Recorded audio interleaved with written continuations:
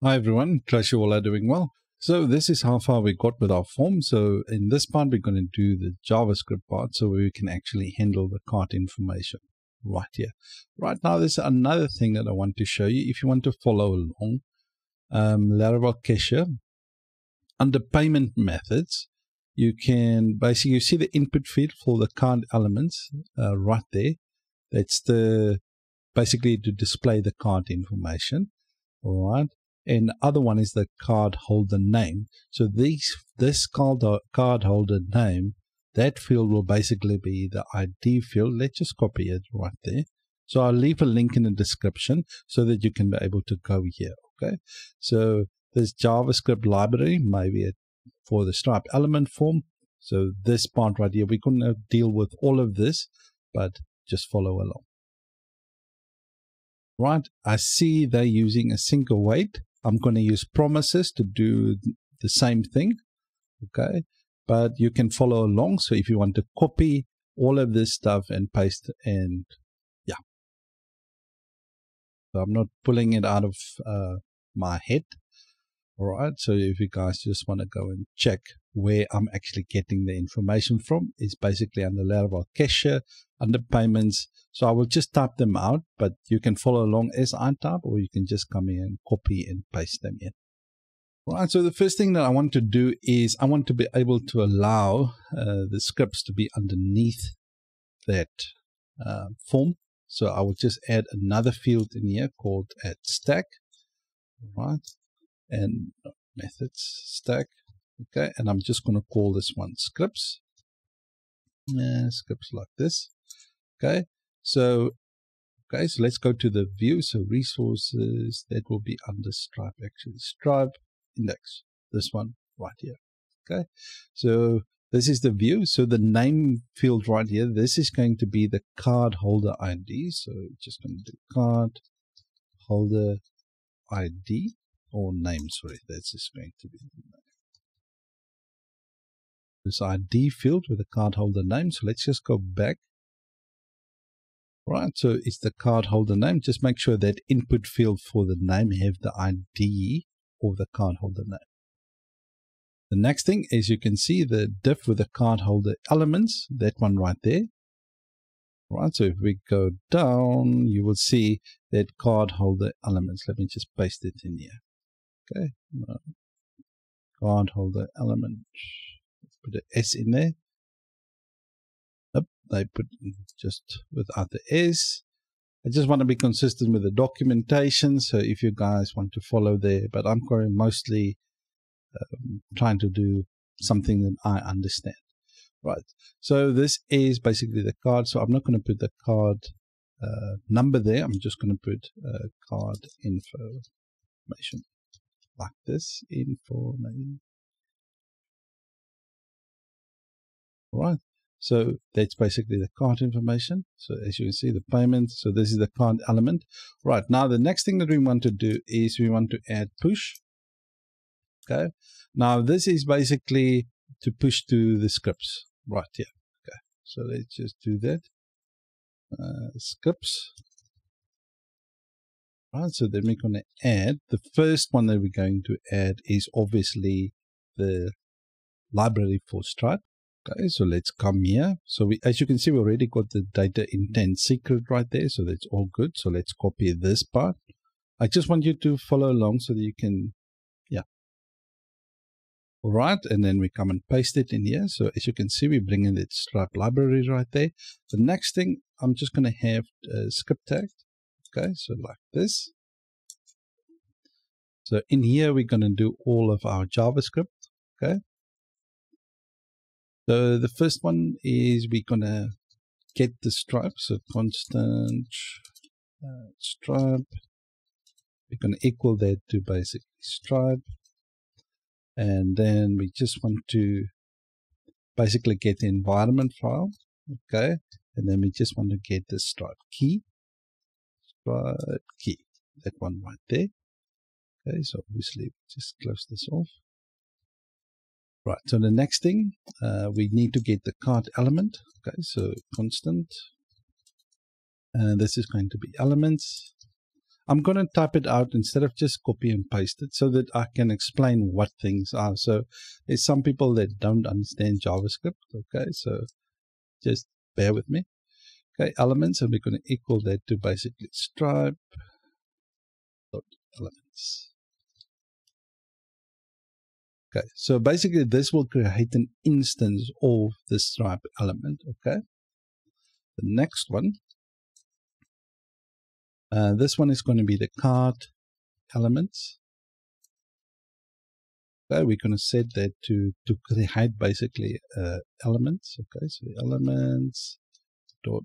So basically, I'm calling on this method right now, and here this Stripe right here, I'm calling on that right there. Okay, so elements. Okay, dot create. Okay, so what we're going to create, we're going to create a card.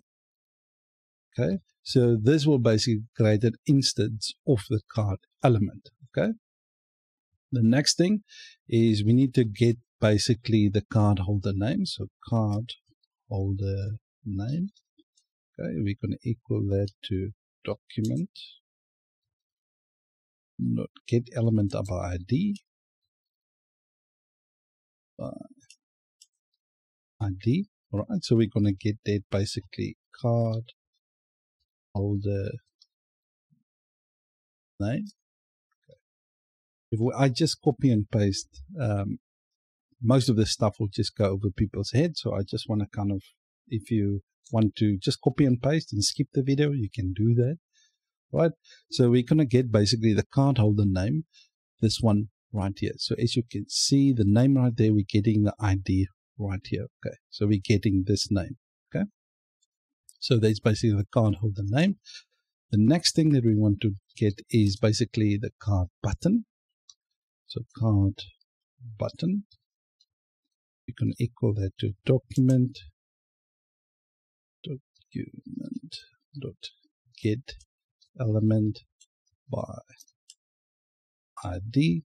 Okay, so this one we want to basically get the pay now button, this button right here, this one.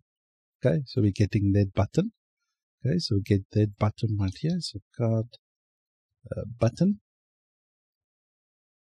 All right, the next one, we're going to get the client secret. So client secret. Okay, now we're going to go to that card button. Card button. This one right here. Let me just copy that, paste it in here.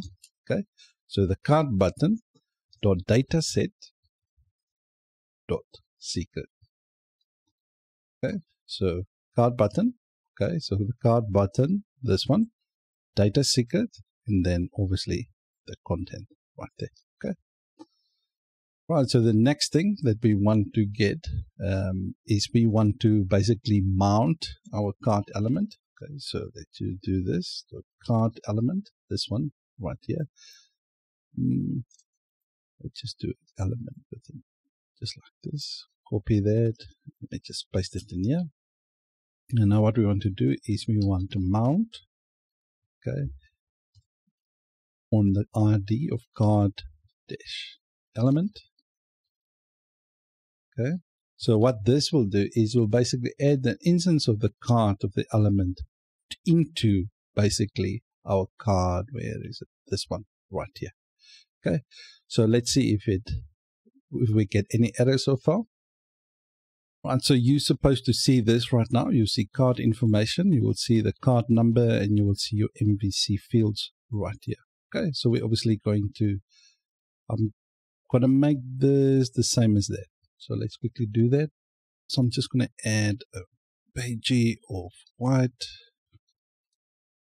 border. I think I'm going to make the padding a little bit better. Padding 3, border, gray, 300, and around it.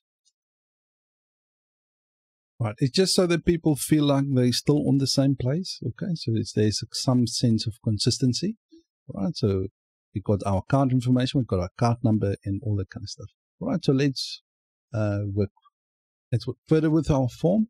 Okay, so the next thing that we want to do is we want to add an event listener basically onto this card element. Okay, that we just added. So card element, okay, dot add event listener for someone that is already understand JavaScript. Well, this will make a little bit more sense. Okay, so card element dot add event listener. So what event we want to listen for? We want to listen for a change event. All right. So if something happens, we're just going to create a function. You can add the E or you can add the event like this. Okay, so I'm just going to write out the event, so just to make sense for people that might not use JavaScript. All right, so then I'm just going to display an error. So display any errors. Okay, so I'm going to equal that to document dot get element by ID. Right, so I just want to get basically the card errors, the one that I created for errors, this ID right here. So I'm just going to copy that. So if there's any errors, we want to display them here. Okay, so let's just paste it in there. Okay, so that is basically for error.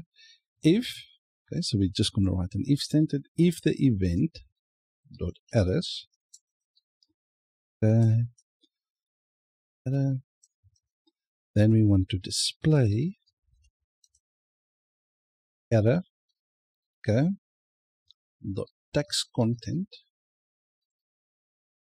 We're going to set that to the event dot error dot message. All right, else display nothing. So let's do that. Display context, and just copy that, paste it in here. We're going to set that to basically be an empty string. All right, the next thing that we want to do, let me just copy that up. Next thing we want to add here is basically handle our form submissions. So let's just add it in here, handle form submission. Okay, so let's just do a constant payment form. Okay, we're going to set that to basically document get. You can do a query selector or anything like that. For me, element by ID works very nice. Get element by ID. Right, so what we want to do is we want to get that payment dash form. And so let's quickly show you where that is. When we created our form, you'll see we got an ID of payment form right here. So I'm just going to copy that, go down and paste it in there just to make sure it's the same thing. Okay, so that's our payment form. All right, now on our payment form, the one that we just got there, let me just copy it so you guys can see it's the same thing. Right, on our payment form, but we're going to add an event listener. And we're going to listen for the submit event. Okay, let me just go to function event. All right. All right. Now we're going to just prevent the default. Okay, so the default behavior, so meaning we just don't want it to submit when that button is pressed. Okay, so prevent default.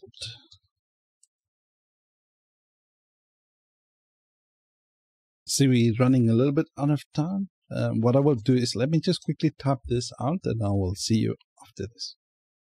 All right, so what I've done is basically a promise. So in this case, for the Stripe, okay, this one right there, we basically handle the card setup, the client secret card element.